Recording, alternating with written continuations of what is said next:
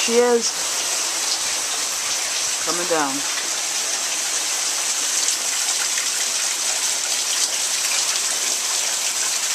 Alright, I'm gonna get in the car and get out of here.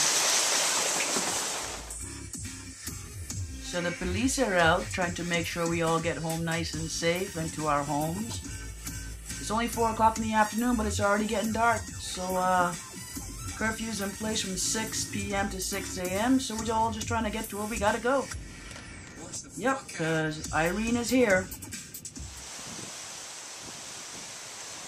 Now I want to show you guys the sky here. I want you to notice how quickly these clouds are moving, which is a good thing because at the rate she's going, she'll pass over as a tropical storm and not a hurricane, which makes me very, very happy.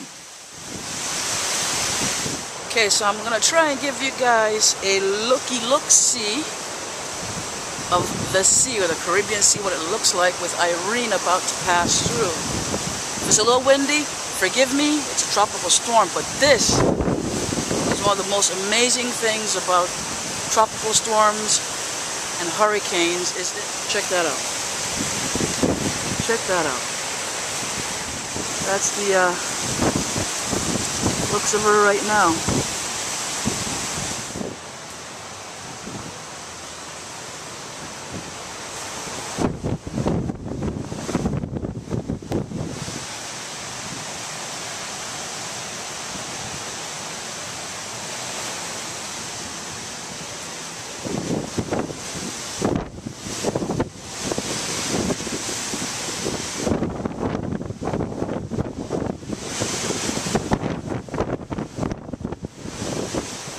Gorgeous! I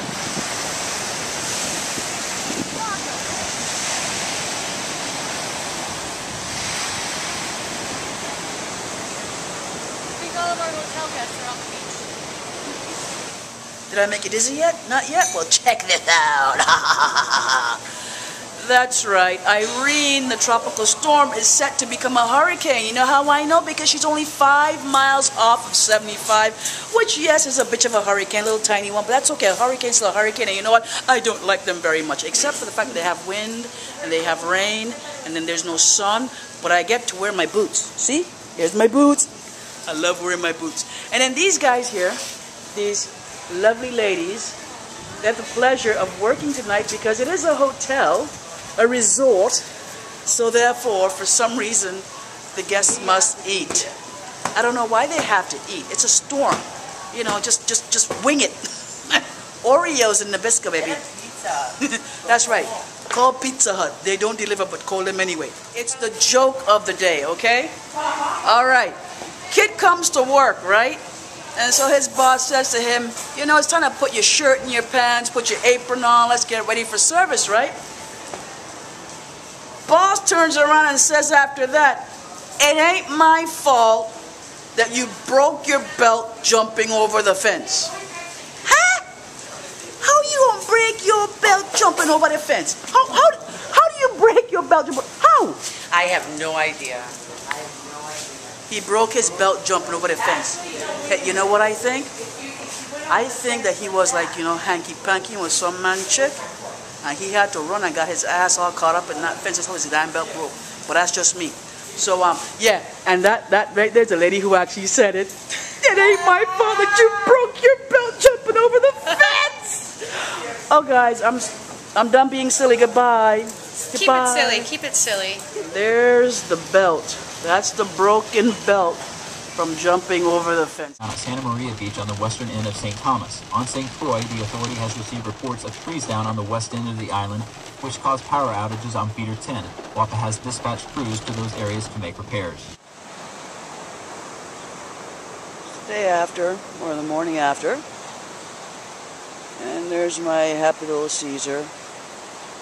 He's just happy to not be stuck in a room anymore. And then there, heading down the beach, is my little Patty. That's where I hunkered down for the storm, right there. There's no power at my house right now, and that is the reason why. But I must commend the Water and Power Authority because it is 11:57 and they are working on restoring my power so that hopefully I'll have power and I can use my computer again and I can watch TV and all the stuff I take for granted. So yeah, I'm whining, but that's okay. They're working on it, so that makes me very, very happy. So I'm going to turn around now because I can't go around them because that's just stupid. So yeah, I'm going to add this to the video whenever I get a chance to make it. But isn't that cool? They're working on restoring power. I'm a happy, well, they're kind of working on restoring power. Alright, I'll include this in my next video, and yeah, I'm gonna get power soon. I'm happy. Happy girl.